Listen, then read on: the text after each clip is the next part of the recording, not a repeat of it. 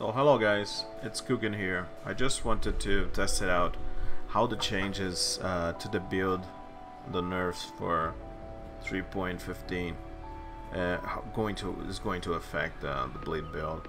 So I changed my axe to the check the axe to make it more accurate, and I also using the earthquake normal 21, 23, and I put all the gems level 1 to kind of mimic the nerfs, and I also remove a few cluster Jews because they also got nerfed.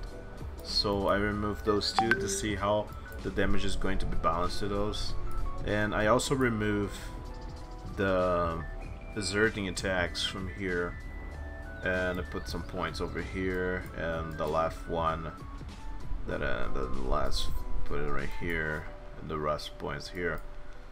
This doesn't work anymore, so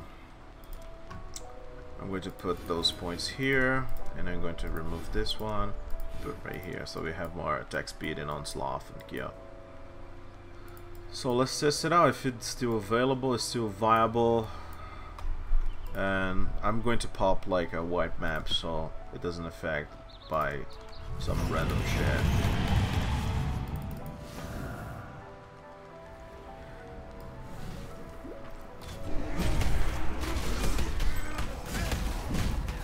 I'm not going to level up the gems.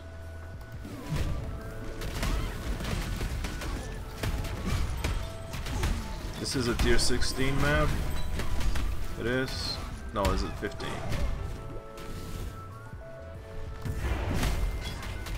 So to summarize what happened with the nerfs, we lost basically 100% more damage from Seismic Cry. It doesn't exert its attacks, do more damage, so we lost 100% damage. And also the Fist of War got nerfed, so we lost like 40%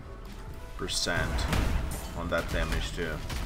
But I don't know, the damage is still really good for clearing.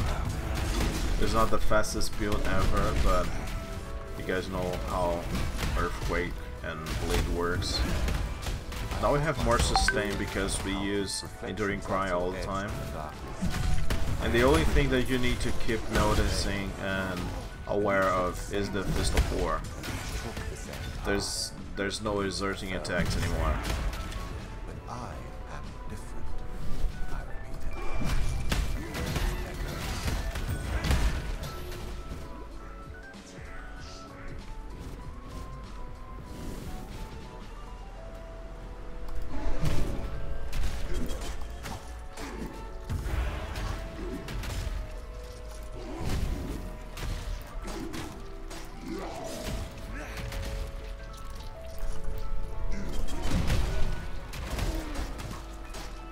Damage on single targets is a lot worse, but still pretty tanky build. I'm going to test it out with the Spectral Shield Troll.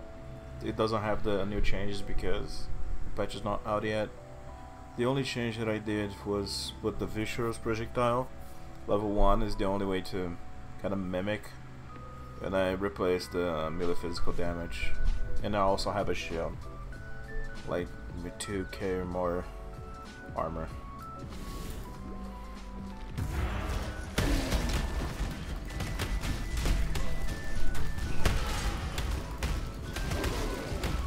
Also, all of this is on Crimson Dance, because as I was testing, I don't see any difference between using the ball or the Crimson Dance. Now it's just like personal preference.